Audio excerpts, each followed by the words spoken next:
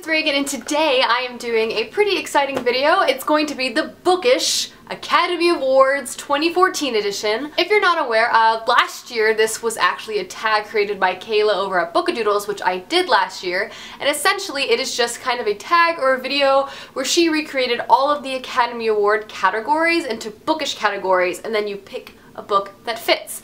And I said last year that I want to do this every year. So I'm doing. So basically there are all sorts of categories that I picked books that I read in the year 2014, because you know that's how the Academy Awards kind of work too, and I fit them in to the categories. So let's go ahead and get started with the first. The first category is Best Actor, which in this video is going to be Best Male Protagonist. For this I picked Victor from Vicious. Victor is one of my favorite characters of all time. He is conniving yet redeemable, and just the fact that he has so many facets to his personality just makes him great to read from. Plus, I just honestly love reading from a despicable character's point of view. I find it interesting, and I don't know, it adds a dynamic layer that you usually don't find in books. Plus, Vicious was obviously one of my top books of last year, so it's not surprising that the lead character, Victor, made it onto my list. Now, the next category is Best Actress, which is Best Female Protagonist in a Book. And for this I picked Amy from Gone Girl. And now I'm not going to go into why, because I don't want to say anything on accident, but if you've seen the movie or read the book, you shouldn't be surprised. Amy is a very interesting character to read from, and she just kind of redid the whole game. And I just really appreciated her as a character. Not as a person necessarily, but as a character. I think she was very interesting, and I think important for other characters in books to come in the future. So I had to give it to Amazing Amy. The next category is Best Cinematography, which is Best Plot Twist.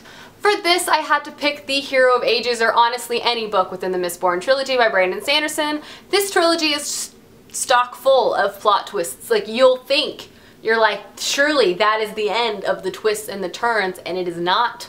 It is just the beginning, I promise you. Clearly, I'm not going to tell you what the plot twists are in this series, because that would ruin it, and I'm not going to ruin it, but this series, for sure, best plot twist I have ever read. So, Mistborn. The next category is Best Costume Design, and this is going to go to the prettiest cover of all the books I read last year in 2014. And for this, I went with The Strange and Beautiful Sorrows of Ava Lavender by Leslie Walton. I love this book. You know I love this book.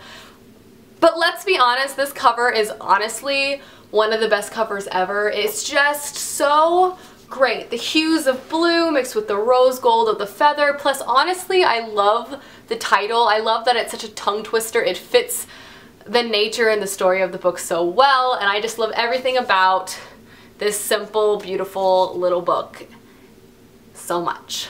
The next category is Best Supporting Actor and Actress, which is, you know, Best Female and Male Sidekick within a book.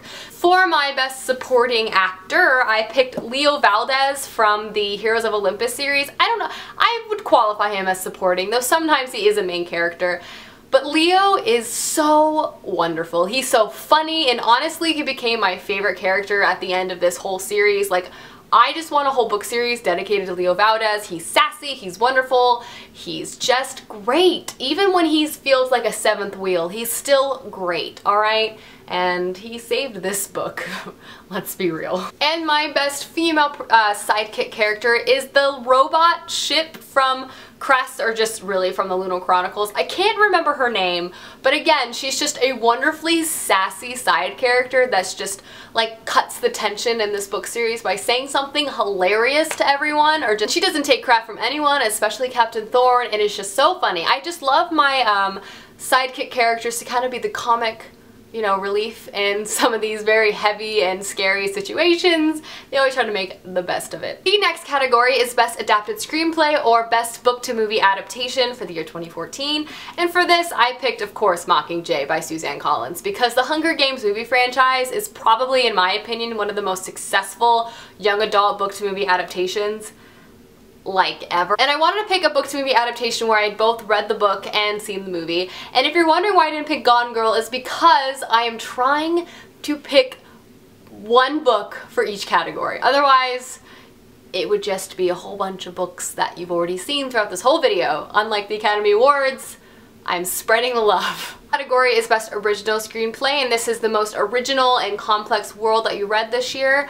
And for this, because I already used Mistborn, I'm going to use Game of Thrones by George R. R. Martin.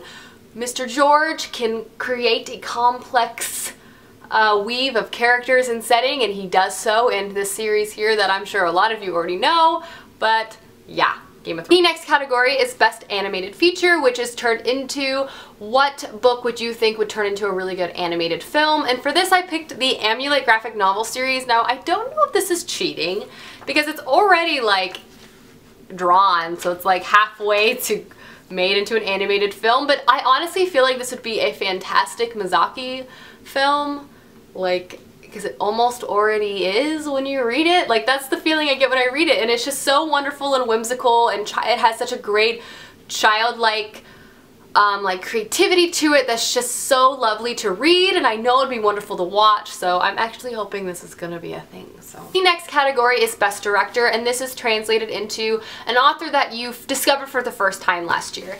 And for this I picked Marcus Sedgwick because I discovered him last year and I read 3 of his books, which is more than any other author I had discovered last year. I love Marcus Sedgwick's writing. It has a creepy eeriness to it, a sort of detached narrative style that makes you feel like this has been a story that has kind of been in popular lore for centuries, even though it obviously hasn't. It just has that feeling to it, and I just really love his books. They're great. I mean, go read them.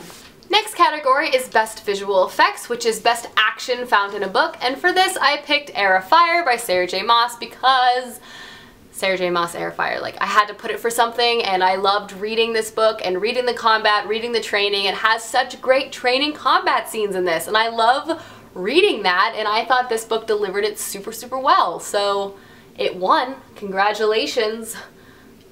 You're welcome, Selena. The next category is Best Short Film, which is translated to Best Novella or Short Book. Now in the year 2014, I don't think I read any novellas, and if I did, they obviously didn't stand out to me. So for this I picked a short book, and I went with Codename Verity by Elizabeth Ween. And this is a historical fiction young adult book following 2 female perspectives as they fight in World War II. I thought this book was absolutely lovely. Like, it's about female friendship and just strength and different types of strength. It was so good. I definitely teared up a little bit throughout this, and I just thought this was a really, really lovely historical fiction piece to read. The next category is Best Picture, which is Best Standalone Novel that you read in 2014, and for this I picked All the Light We Cannot See by Anthony Doerr. This shouldn't be a surprise. This is like creme de la creme historical fiction World War II novel that I still think about and I still ponder over. The writing and the metaphor in this are absolutely exquisite, and it deserves to win all the accolades that it's been nominated for. It is so wonderful. So that is why I gave it Best Picture. There you go. And the last category is Best Documentary, which is translated to Best Historical Fiction or Nonfiction, and I didn't read any nonfiction last year. But for this, I ended up picking Brio Rights by Hannah Kent. This is a historical fiction novel centering around the final execution in Iceland. This book is so lovely. I keep saying that for all the books, clearly, because they're winning my awards. But this book it's lovely. It's written very bluntly, and it has a really great atmospheric setting because it's set in Iceland. I really enjoyed the reading experience when I read this, and it was fantastic. So if you haven't picked it up, I would. There you go, guys. Those are my winners for the Bookish 2014 Academy Awards. Hopefully you enjoyed this one a little more than last night's broadcast. Am I right, people? Because that was a little weak. Anyway, I will see you guys soon with another video soon. Let me know down below some books that you would want to give an Academy Award to, and I will see you. Bye!